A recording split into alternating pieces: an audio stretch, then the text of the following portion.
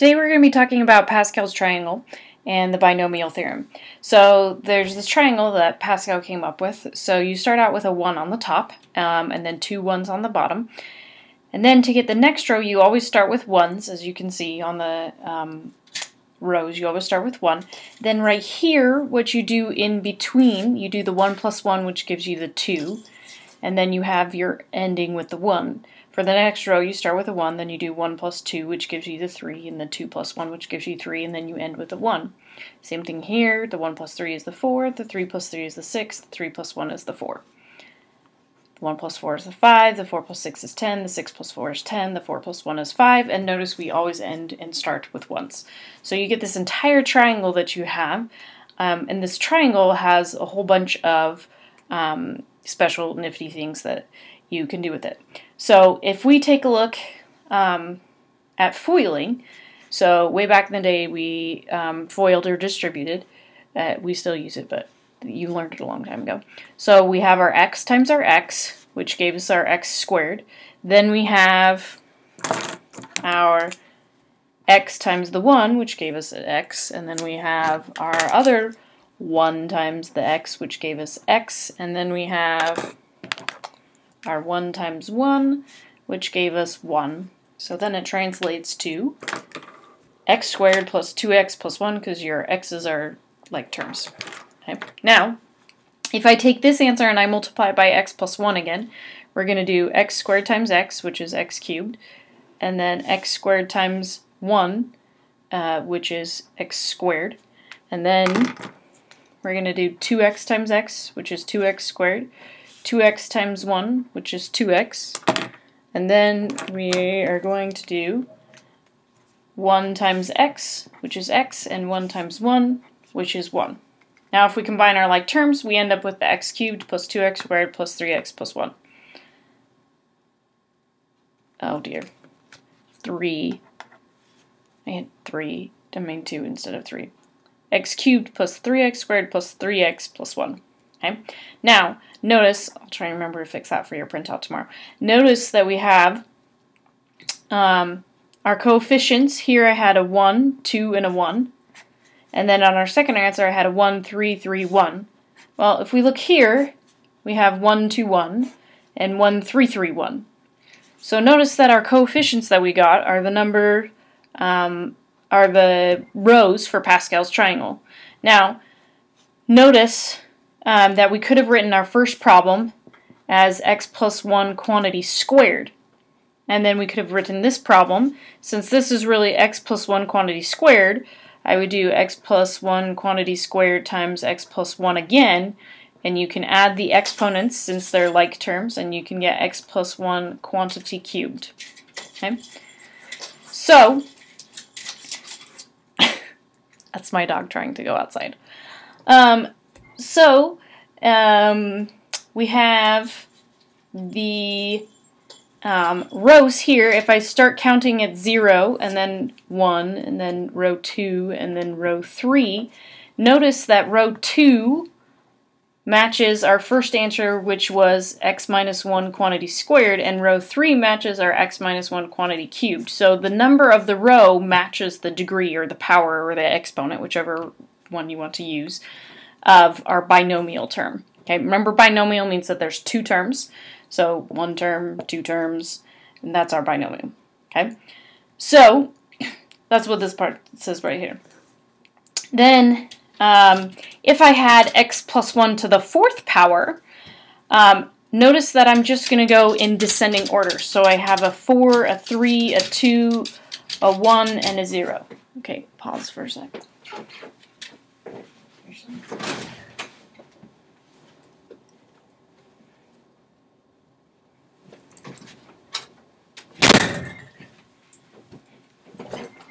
Sorry. So, 4, 3, 2, 1, and that's a 0. Okay. So our powers are going in descending order for each one of our ones. And then if I look at my 4th row, n equals 4, I used the 1, the 4, the 6, the 4, and the 1 from Pascal's triangle to, right here, from Pascal's triangle to get to my coefficients here. Okay. And now let's go back and recollect what we learned the other day. Okay? So the other day we learned about combinations. So I want you to find the combinations for 4 choose 0, 4 choose 1, 4 choose 2, 4 choose 3, 4 choose 4. Now, these can be written either way. Both of these are acceptable ways to write this. I don't think that we talked about this the other day in class, but you can write a set of parentheses and do the number first and then your R on the bottom, and that means the same thing. Okay, so find that for a minute. I'll give you a little bit of time.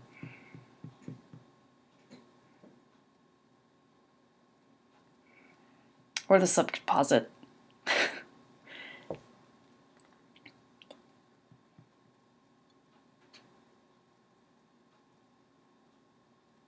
Okay, hopefully that's a decent amount to sort of get started on your calculator. For 4 choose 0, remember that you have to go to math and then you hit the left arrow button once or twice depending on what calculator you have. And then it's the third one down. Or second one down. I can't remember if it's combinations or permutations first, but it says NCR. And you're going to the tab here that says PRB for probability. Okay. So, and remember that you can hit second enter on your calculator so that you can get the same thing and just change the 0 to a 1, then to a 2, then to a 3, then to a 4. So that makes it super fast. So if I do 4 choose 0, I get 1. There's only one way to choose. Remember, that means that there's 4 possibilities and I'm choosing none of them. So there's one way to do that. I don't choose any of them. This means that I have 4 possibilities and I'm choosing one of them, so I have 4 different ways. If I have 4 possibilities and I'm choosing 2 of them, I have 6. If I have 4 different possibilities and I'm choosing 3 of them, I have 4 possibilities, and if I have 4 choose 4, I have 1 possibility.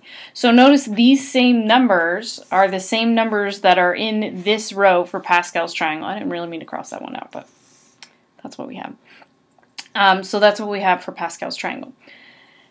Okay, so now look that we have these combinations, and Pascal's triangle are the same numbers that we have, which is kind of cool. So we can also use combinations to expand binomial when we're raising it to a power. Okay? So if, for example, I were to do something other than just x plus 1, the numbers come into play for that as well.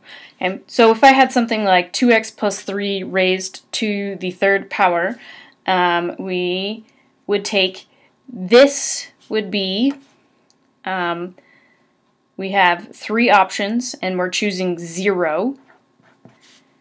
Or you would use, in Pascal's triangle, since it's to the third power, I would use the third row. It should be 1 because the first one is 1 in all of Pascal's triangle, so I have 1. Okay. And 3 choose 3 would be a 1. And then 2x quantity cubed. So notice I take this term and I'm raising it to the third power. So I start with what's the highest one, and then I went 3, 2, 1, none. And then notice on our last term, now you didn't get this with the 1 because 1 raised to anything is just 1.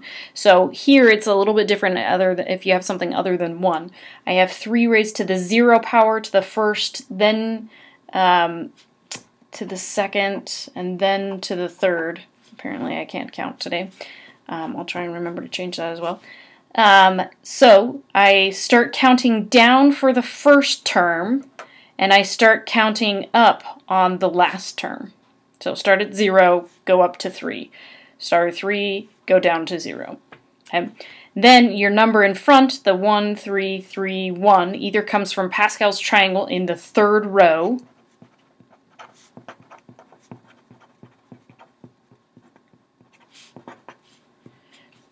or you can use your combination. So here I would do 3 choose 0, which is 1. For this one, I would do 3 choose 1. For this one, I would do 3 choose 2. For this one, I would do 3 choose 3. Now, notice that our bottom number, the 0, 1, 2, and 3, is what matches our last term. So this is to the 0 power, this is to the first power, this is to the second power, this is to the third power. So whatever your choosing is the power of the latter term. Okay? So then we would just get all of our coefficients. So I would multiply this out.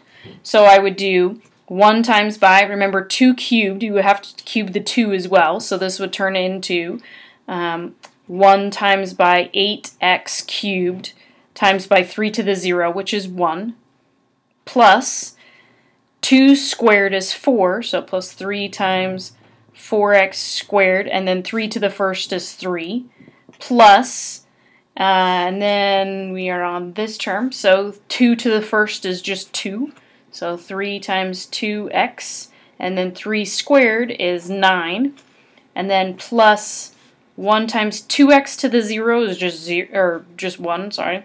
1 times 1 is 1, and then I have 3 to the third, so 1 times 3 cubed, which is 27. Okay. So now if we finish simplifying this, I get 8x cubed. 3 times 4 gives us 12. 12 times 3 is 36, so plus 36x squared. 3 times 2 is 6. 6 times 9 is 54.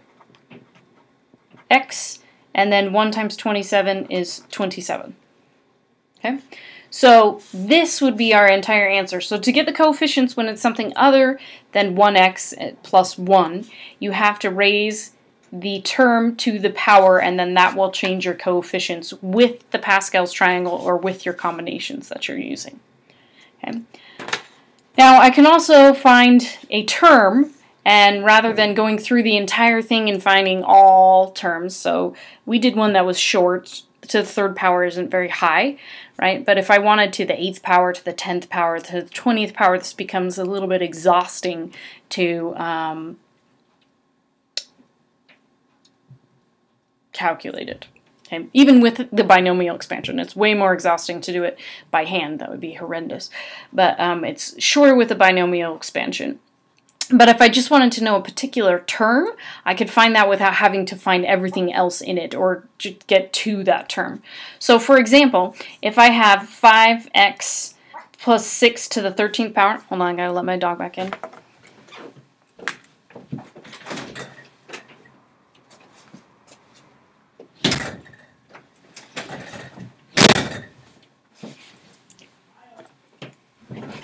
Okay, so, sorry again.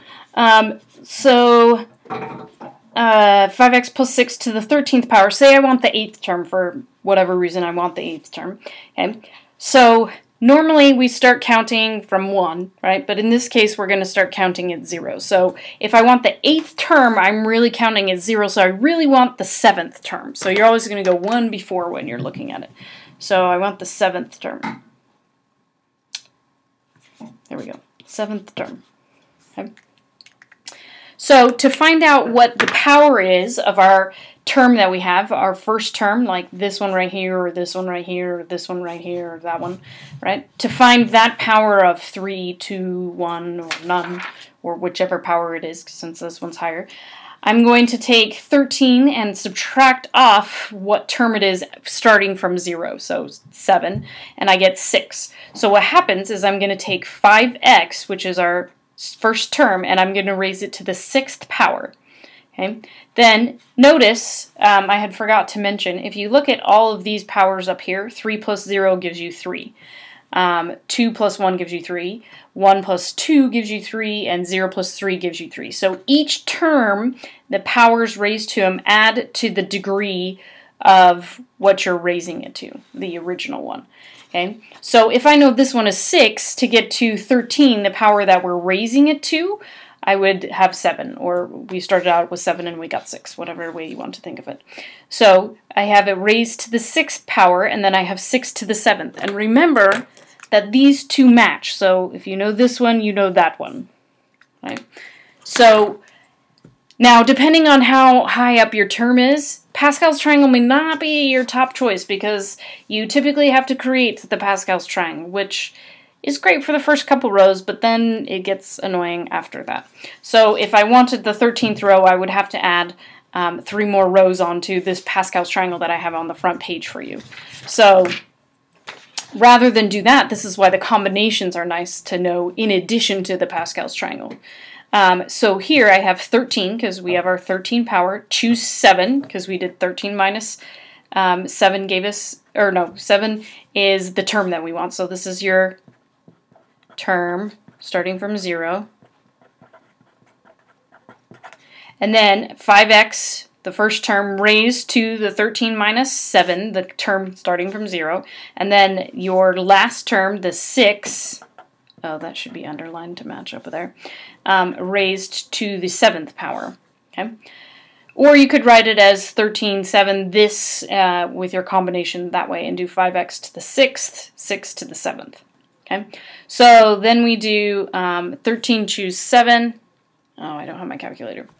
13 choose 7, and 5x to the 6th, so whatever 5 to the 6th is, and then 13 choose 7, and then whatever 6 to the 7th is, and that will be my answer for the coefficient, and then x to the 6th.